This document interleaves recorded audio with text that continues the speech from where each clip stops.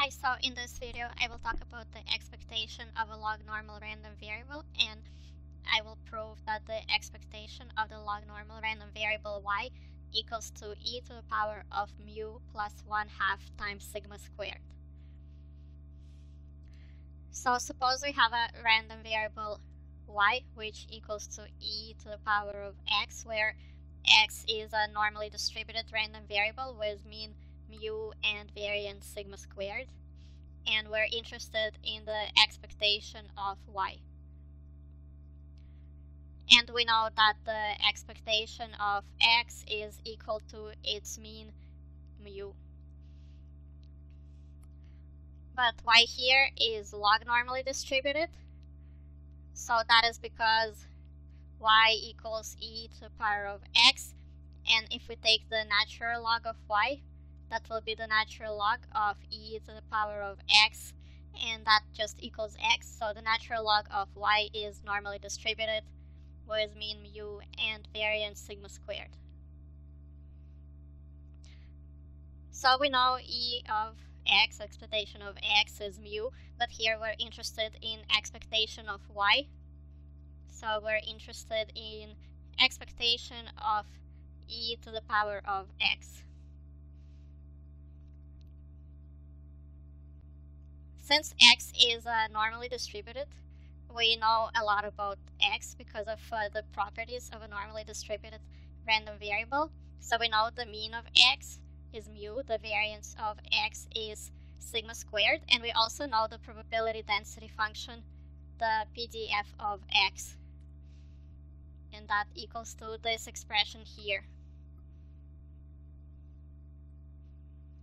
So since we're interested in the expectation of y, and that equals to expectation of e to the power of x, that means we want to compute expectation of a function of x.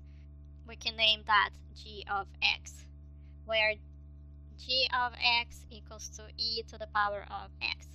And we know that if we know the PDF of x, which is this expression here, and we know g of x equals e to the power x, the expectation of g of x equals the integral from negative infinity to infinity of g of x times f of x over x, where f of x is the probability density function of x. So the expectation of y is g of x, it's a function of x, equals to this expression here. This is our g of x, and this is our f of x, the probability density function of a normally distributed random variable with mean mu and variance sigma squared. So to calculate the expectation of y, we need to compute this whole integral. So we have some complicated terms inside our integral, and first, to make it simpler, let's assume that mu equals to 0, so this expression would simplify. So we got rid of the mu. Okay, so let's look. We have two terms here with e to the power of something, so let's combine those terms. Since we're multiplying, that means we have to add the exponents, so that equals to e to the power of x plus minus x squared over 2 sigma squared. And that is how we get this term here. And let's bring the exponent to have the same denominator. So the exponent here would be 2 times sigma squared times x over 2 sigma squared plus minus x squared over 2 sigma squared. And that is our exponent here.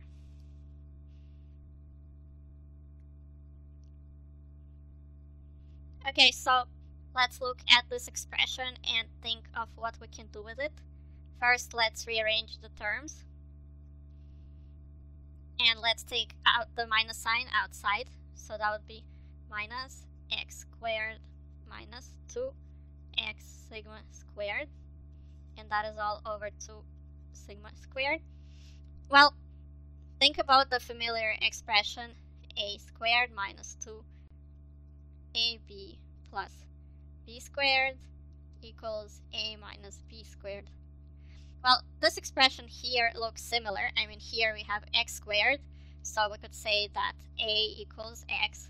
Here we have minus 2x times sigma squared, so a is x, and then we need times b, so our b would be sigma squared, and then we need this term here plus b squared, so b squared would be sigma squared, so that will be sigma to the power of 4. So let's rewrite that expression. Adding an extra term. Well, since we didn't originally have the sigma to the power of 4, here it has a minus sign, we need to add it back. And the denominator stayed the same. Again, we're doing this because we want to rewrite this term so that it would be in the form of a minus b squared. So that's why we added this extra term here. And here we have to add it back because here it has a minus sign when we open the brackets.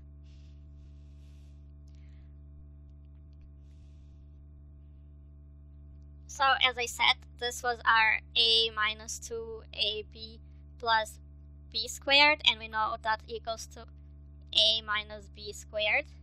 So our a is x and our b is sigma squared, and this is, we're adding back the extra term that we inserted here.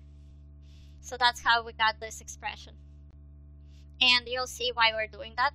So now we have two terms in our exponent, and the second term does not depend on x.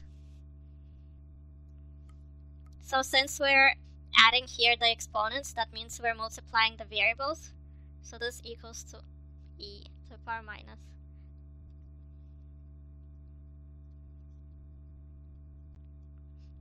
And this is the second term, just putting it here separately.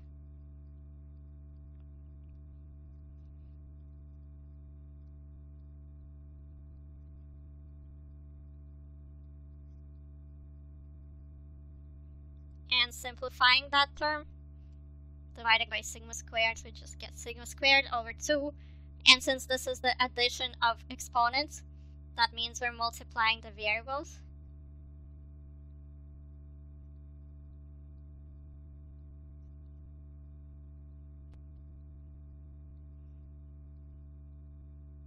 So this variable here does not depend on x, and our integral is over x.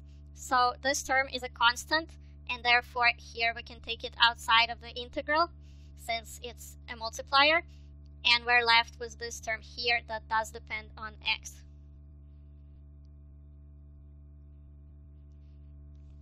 So let's look at this expression here. Well, this looks familiar. I mean, we just stated previously that this is actually the probability density function, because probability density function for a normal random variable equals to this expression.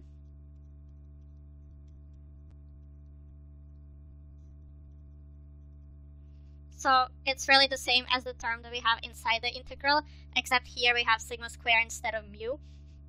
But mu is just a mean, and it could be anything, so mu could be equal to sigma squared. Sigma squared is just a number. So the term inside the integral is just the f of x, the probability density function for x, where x is normally distributed with mean sigma squared and variance sigma squared. So that's why our integral is just the integral from negative infinity to infinity of f of x over x, and this is our multiplier outside of the integral.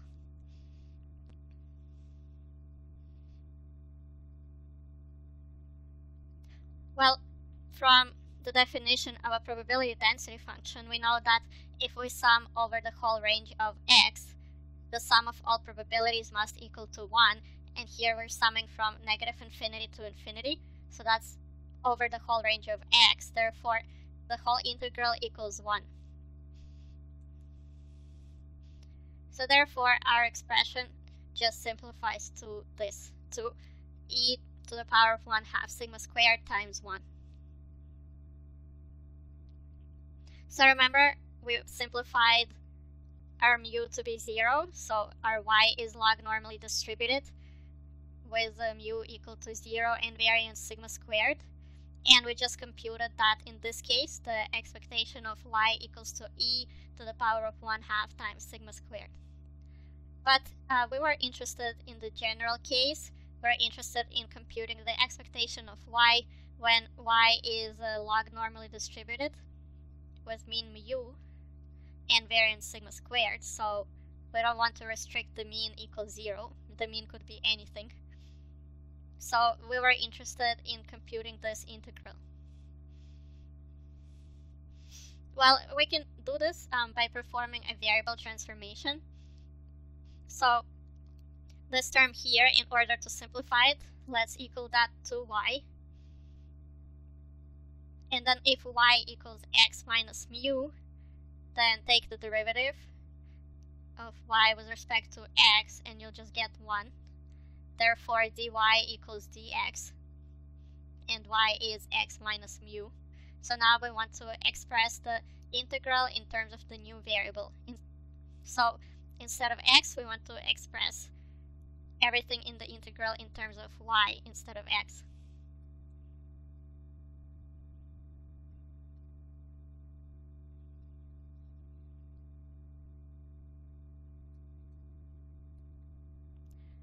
So this is our original integral, and now instead of x, we want to have y, and we just transform the variable. So now our x equals to y plus mu, and y equals x minus mu.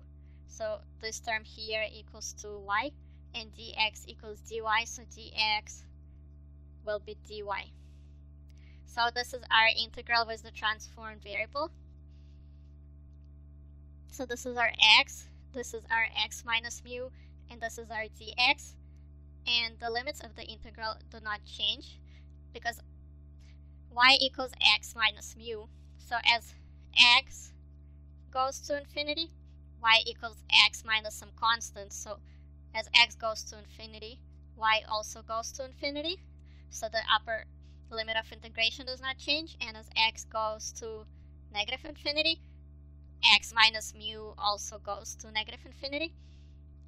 So that's why we don't need to change the limits of integration here when we transform their variable. Okay, so if you look here, again, this is the addition of exponents, and therefore that's multiplication. So that equals to e to the power y times e to the power of mu.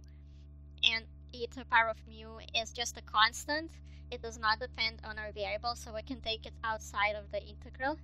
And we're left with this expression here. But remember, we just derived that this whole integral, well, we had x here, but it doesn't matter how we call the variable.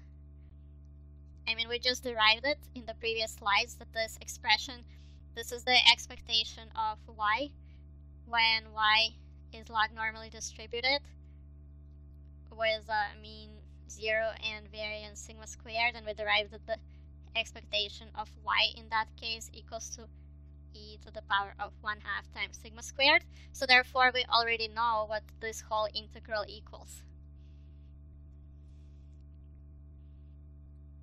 So then our expectation of y for the general case is just e to the power of mu times this integral, and we know this integral equals e to the power of 1/2 times sigma squared. So here we go. This is our expectation of y. Y is log normally distributed with mean mu variance sigma squared, and this equals to e to the power of mu times e to the power of 1/2 times sigma squared. So this is the proof for the expectation of a log normally distributed random variable.